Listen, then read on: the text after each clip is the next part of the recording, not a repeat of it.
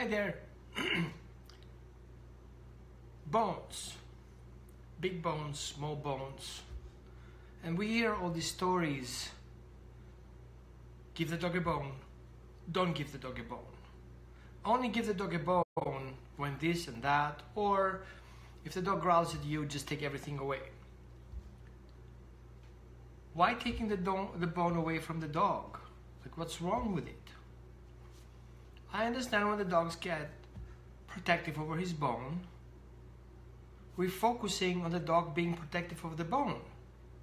That's normal. However, we want to check in and see, why is the dog protective of the bone? Maybe there is a reason behind that. Maybe the dog is protective of the bone because we conditioned the dog to be protective of the bone. Whoa, you think I'm nuts? I'll explain it to you. Let's go back in time when you got a puppy and the puppy got in trouble and the puppy had a sock in his mouth. Sock, mouth. And you go up to your puppy and says, "No, bad puppy," and grab the puppy's mouth and start pulling the sock out of his mouth and yell at your dog with stern voice, "No, bad puppy," and puppy in his nose. Picture that. Now let's turn around and just be the puppy for a second. You have this huge person coming up to you while you have found this sock on the floor, a free sock, and you're like, "Oh my God, a sock. Nice and cheesy, maybe I can chew on that." And suddenly this person comes up to you and grabs that sock that you just found. It's your sock, it was there for free, and you had the right to take it because nobody else had that sock, therefore it's yours, you can take it, right? And now they grab the sock and take it from you. Not only that, they're aggressive and tell you, "No, bad dog." And you're like, "Did you just take my sock away that I found and you claim it and just being aggressive to me? Like, you dude, that's wrong."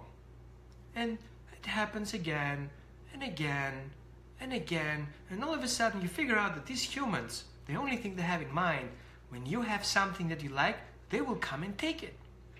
Happens once, twice, 3 times, many times, and you're like, "You know, I know you guys. All the things you have in mind is if I have something, you're gonna take it." Hey, I'm gonna show you next what's gonna work. See? You reacted on that. Now try it again. I'm gonna snap at your hand and see what's gonna happen next. See, I told you. If you come and take now I know exactly where your weak point is. You don't trust my teeth, huh? Now I have my sock. You wanna take it? Huh? Come and get it. And all of a sudden, out of nowhere, without really recognizing it, you condition your dog to be protective over his stuff. Just like that. Or maybe not you, but maybe the kids. "Mommy, mommy, take my toy. Bad dog, give me my toy." And all of a sudden you have a dispute coming up. Your child and the dog have a dispute. Which, you know, children have the right because children are small, they don't understand. But the puppy should know. A puppy, a 4-month-old puppy, which is in the mind younger than your dog, than your child, should know what to do. How can a puppy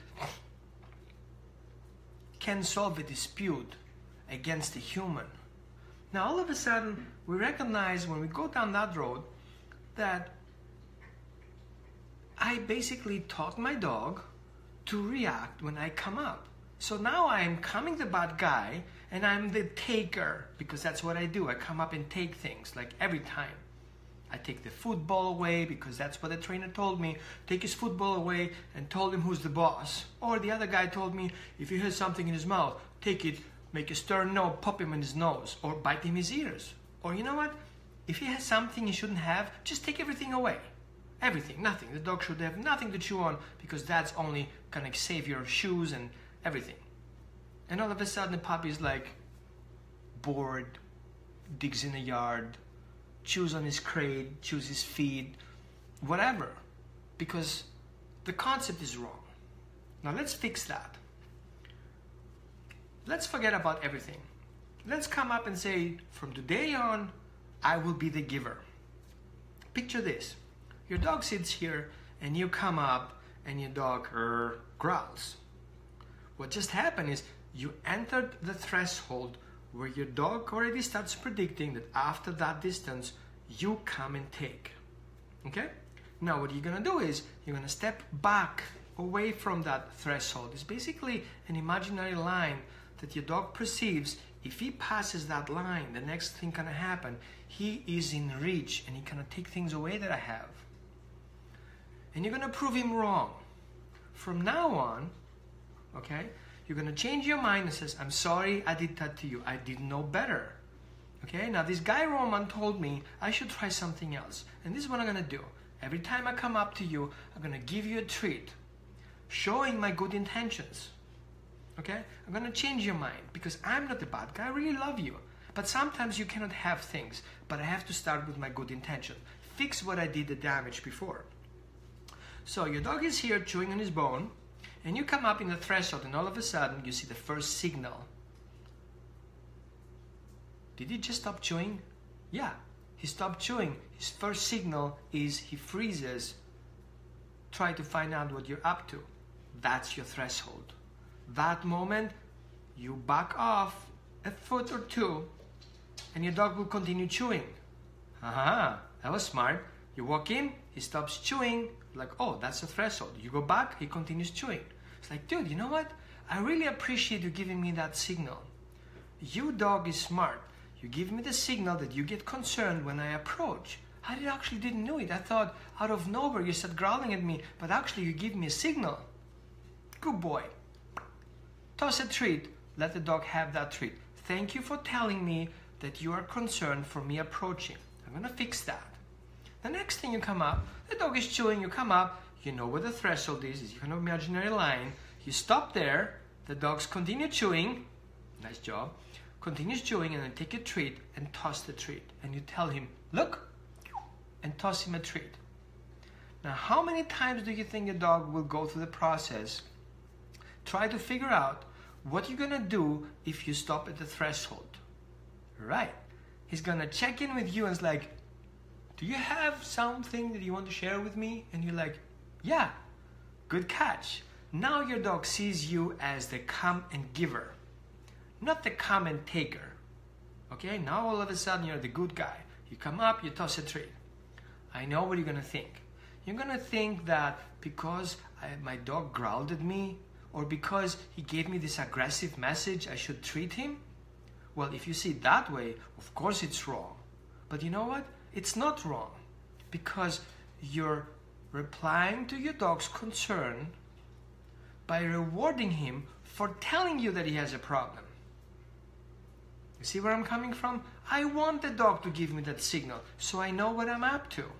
So I'm not punishing the dog for giving that signal, I'm rewarding my dog for giving him signal. And not only that, I also give the dog my good intentions that I saw the signal and I replied to that. Now, if so far what you heard looks and sounds interesting, how about you invite your friends on that? I would like you to think through the process of, I want to reward my dog to have a good opinion about me for what are my intentions. And now that I taught him and I conditioned him that I recognize your signals, just give me signals and I know what you're up to, now I'm gonna heal the distance that my dog was concerned. Before it was 10 feet, now I'm down to 9 feet and 10 feet because I will walk every time closer as he continues chewing. He continues chewing and giving another inch, another foot or 2 feet. He stops chewing. Thank you for telling me that right at that spot you're concerned. I'm gonna stay a couple of days and just toss him a treat every time he has something. You get the concept? Now, you condition to him tolerating that you approach with good intentions. See that program? Now, we're not gonna take his bone away. We're gonna give the dog a free choice. Okay? Hey, do you want those treats? Or do you continue to want your toy? And your dog is like, I want that treat. But you know what? Your treat is not as much worth as my bone. So I will continue chewing the bone. And you're like, I know, but I have chicken. What? You have chicken? Oh, I love chicken. I'm like, you know what? How about we do a fair trade? You let go of the bone and you come and take the chicken. I'm not coming to you, you're coming to me. All of a sudden, on your dog, on his own free will, lets go on the bone and comes to you to get the reward. Thank you for coming and respecting that I have good intentions, that I mean not to take your bone away, but your own free will, you just dropped the bone. Right? He just dropped the bone, and the same law applies. You let go of the bone, everybody else can take it. Since you make a choice that you don't want the bone anymore and you want my chicken, right? So how about you go and grab the chicken from somewhere else? And your dog goes into prey drive and is going to chase the chicken where you tossed it. I mean a treat chicken, right? Not a real chicken. And then all of a sudden your dog walks away from his safe space and goes and grabs the chicken, and guess what? You grab the bone and take it. Because he let go and he walked away from it. And then he comes back to you and is like, did you just take my chicken bone? Like my bone for a chicken? And you're like, yeah, you want your bone back? And he's like, of course I want my bone back. It's my favorite bone. Good. Then how about you sit? And he's like, okay, and I sit, you do what? If you sit, you get that bone. Okay, I can sit. Good job. And you give him back the bone. Can you see the big picture here? Can you see that all of a sudden you took your bone away and then he came back, he did something in exchange and he got his bone back? So I'll stop right now. I will not continue. I don't want you to do nothing more than that. Just go through the process, become the giver and not the taker. So whenever you need to take something away from your dog, the first thing you want to do is you come up with a higher price. Don't come up with $5. Come with 1,000 worth of dollars reward. And you're like, hey, I got that chicken. You want that? And you're like, sure, okay, go and get it. And toss it in the other direction. So the bone that he's protecting, he being free, so he can take it and hold it.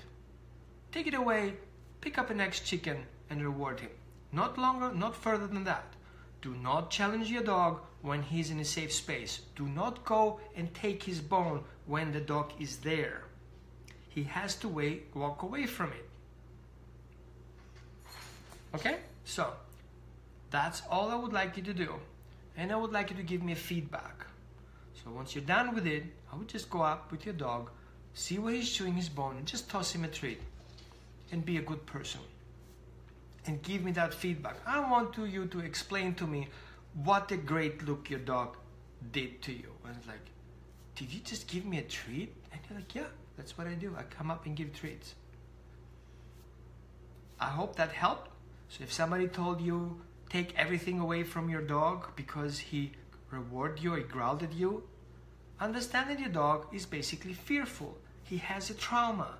Somebody did something to him and now he thinks that you guys, the only thing you're up to is to make damage to his bone. And he's protecting his bone. It's a very natural instinct. So natural that you actually are more protective than your dog. You're not? What if somebody goes up to your car? Huh? See? You will be upset about it. What about somebody touched your child? That's a bad thing too, right? And how about somebody who has the same car with you say, hey, I'm going to change my car. I give you my car, I'm going to take yours. No. It's not. I paid for it. I don't know your car, but I'm not giving you my car. So we are protective. And the same way we were protective of our socks.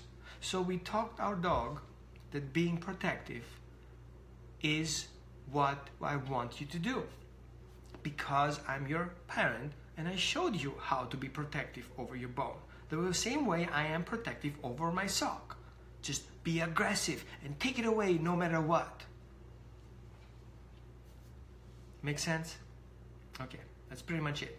So if you liked it, I will have that video posted on my YouTube account and you can guys share it if you want. Enjoy your dog respectfully. Don't harm your dog. Don't try to be stronger. It's about being a parent, not being a weightlifter. Enjoy your day.